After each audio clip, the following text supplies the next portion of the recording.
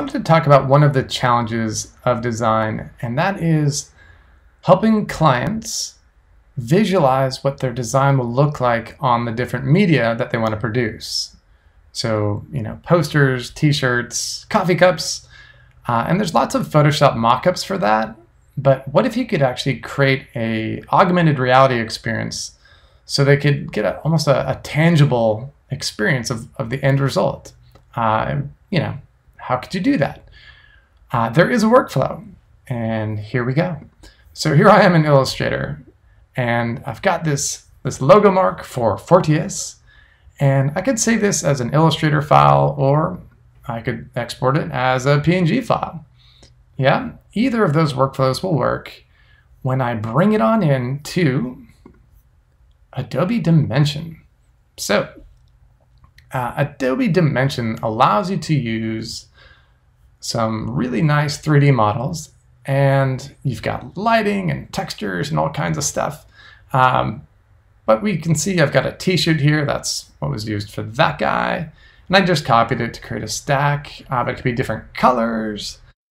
So to get your logo or graphic or illustration, whatever it's going to be, onto any of these 3D models, all you have to do is go to your scene, select the model you want to map it onto, and go to File, Import, Place Graphic on Model. Now you might have to center things and rotate them, but it's pretty fast and easy right here in the Properties panel. Okay. All I have to do now, if I want to take this and project it as an augmented reality experience that a client might actually see on their desk, or, who knows, maybe hanging in their closet, is cruise on up to File and Export. And you can see there's an option for exporting it to Aero. When you do that, it's going to take a little while. Yeah.